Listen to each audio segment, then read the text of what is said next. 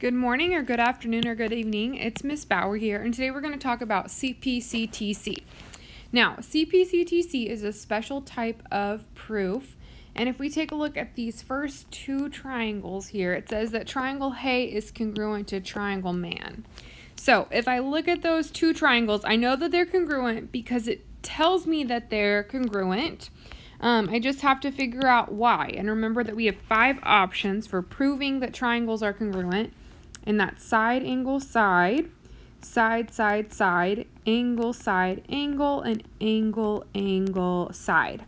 So I know that they're congruent. I see that I have 2 sets of angles because I have 2 sets of arcs and I have a side. So it's either going to be angle, side, angle, or angle, angle, side. So if it's ASA, remember that the tick should be between the arcs, which it's not, which makes it angle, angle, side. So triangle Hay is congruent to triangle Man by angle, angle, side. So we know that these 2 triangles are congruent. We just said that they're congruent by angle, angle, side.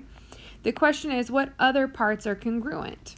Well, if the triangles are congruent, then wouldn't angle H be congruent to angle M? Yes, there's no arcs there, but if the triangles are congruent, then yeah, angle H would be congruent to angle M. And that's CPCTC. CPCTC says that the corresponding parts, for example, angle H and angle M, so that the corresponding parts of congruent triangles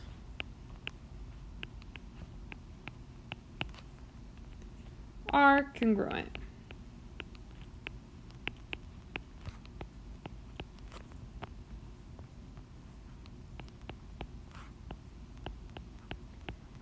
So CPCTC says that corresponding parts of congruent triangles are congruent.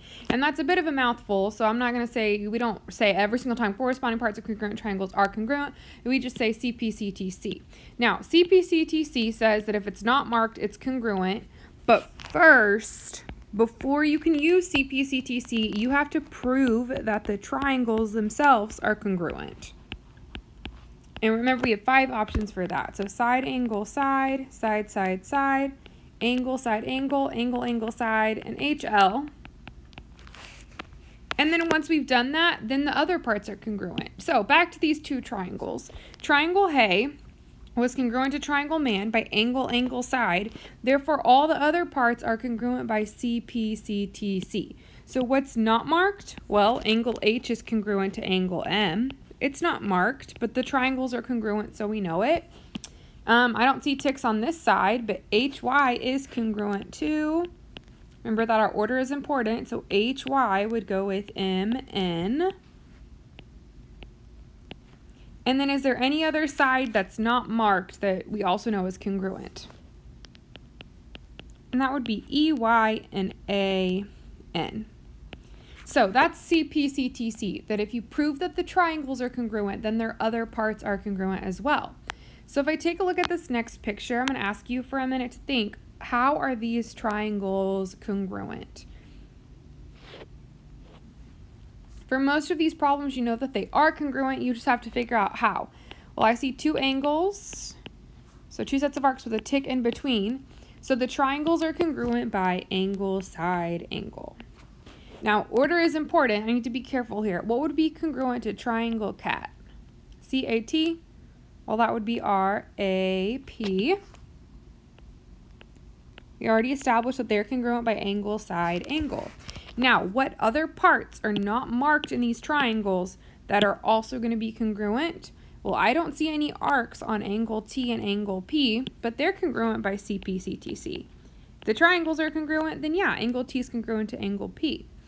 I don't see any ticks on CT, but CT would be congruent to RP. And then there's one more side. I'm going to give you a minute to think about it. So CT, RP. What else have I not marked? And that's AT and AP. Now, remember that our order is important. So if you had said TA, you would just have to match TA with PA. And that's what we mean by order, the order that you put those points in. So let's go through and do this in a proofs. And maybe you remember that proofs always start with given. So I'm not even going to read too much into it. My first reason will always be because it's given to me. And in this particular problem, they gave us two pieces of information. That's that AC is congruent to AR and angle 1 is congruent to angle 2. So I'm just going to write that down. Okay, now I'm going to go back and process. So they gave me some information. I'm trying to prove that an angle is congruent to an angle. Well, let's go back. AC is congruent to AR. And if you remember, congruent sides have ticks. So I'm going to put a tick on AC and I need to put a tick on AR. Okay, they also told me that angle 1 is congruent to angle 2, and angles have arcs, so I'm going to put an arc on angle 1, and I'm going to put an arc on angle 2.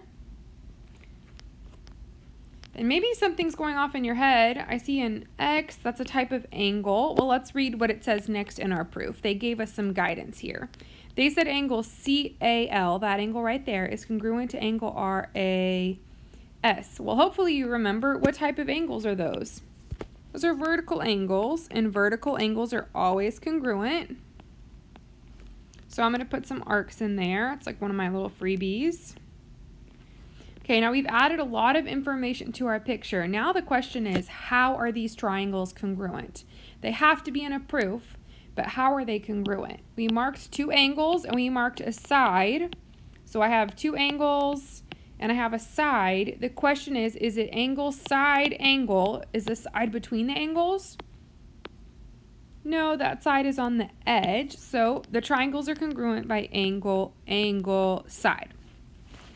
So I was trying to prove that angle 3 is congruent to angle 4. Well, I just proved that the triangles are congruent by angle, angle, side. Therefore, angle 3 would be congruent to angle 4 by CPCTC. Corresponding parts of congruent triangles are congruent. I proved that the triangles were congruent, therefore their corresponding parts are congruent. Now, proofs can seem a little bit difficult at first, but proofs have a formula for them. So, proofs are always going to start out with whatever you're given. That's what we start with, whatever we're given. And then after we're given information, then we're typically going to have a freebie. So example, in this case, we had vertical angles. Another popular freebie is reflexive property. Okay, sometimes after our freebies, we have to actually use the given information. So maybe they told us that there was a bisector and a bisector cuts things in half, or they said midpoint and a midpoint cuts things in half. So we would have definition of something, and that something could be a bisector, a midpoint, perpendicular. This is the body of our proof. Some people like to swap out steps 2 and 3. It's okay, but it should be in the body of your proof. And after you've done all of that, you should have your picture marked up enough to be able to figure out how the triangles are congruent. So once you've done all of that, you should be able to prove that a triangle is congruent to a triangle, whether that's by side, angle, one of those options. And then sometimes not, we have our fifth step, which is CPCTC. Sometimes we did triangle proofs the other day. Sometimes they just want you to take it a step further, and that leads us to CPCTC. So let's take a look at this next one. And I see a lot of letters. That's okay. For now, I'm just going to go ahead and kind of copy it down. So my first reasons are always given. So how do I know this? Because it's given. And we had two givens. So I had this and this. So now I'm just going to copy that second one down. So angle OLN is congruent to angle MNL. Okay, and now I'm going to pause and I'm going to process, which means I'm going to go and I'm going to read and mark on my picture. NLM, if I trace it, NLM, see how it's literally pointing to that angle? That's where I'm going to add my first arc. Okay, NLM is congruent to LNO. Now it's pointing down, so I need to have one other matching arc there. So I took care of that given. Now I'm going to read the next given, OLN. So OLN, well now it's pointing up to that top one. And I already did one arc and one arc, so now I'm going to switch to two arcs and two arcs.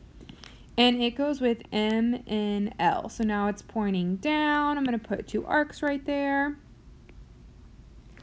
Okay, so I used my givens. Let's see if we have a freebie in this picture. Maybe you're seeing it. They share this side. What property is it if it's the same thing in both triangles? Well, that's reflexive property. I just need to state what's the side that they share. Well, that's LN. So I'm going to add a tick and I'm going to say that LN is congruent to LN by reflexive property. And then I'm going to look at my picture and see, have I done enough? I don't have any definitions. Have I done enough to prove that the triangles are congruent? And if I look, it says LMN, so that is right. So I go from one arc, no arcs, two arcs would be congruent to, need to be careful and think about it. So I had one arc, no arcs, two arcs. Well, that would go with one arc, no arcs, two arcs. That would be NOL. And if I asked you how are they congruent, remember that we have 5 options. So is it side, angle, side, side, side, side, angle, side, angle, or angle, angle, side, or HL? And this would be angle, side, angle. So we just established that our two triangles are congruent. We just proved that. So is angle M congruent to angle O? That's what I'm trying to prove. Well, my triangles are congruent, so yes, angle M is congruent to angle O by CPCTC. So that's my proof. Now, I'm going to give you a minute to see if you can complete the next one on your own, and then we're going to check back in the next video. Good luck.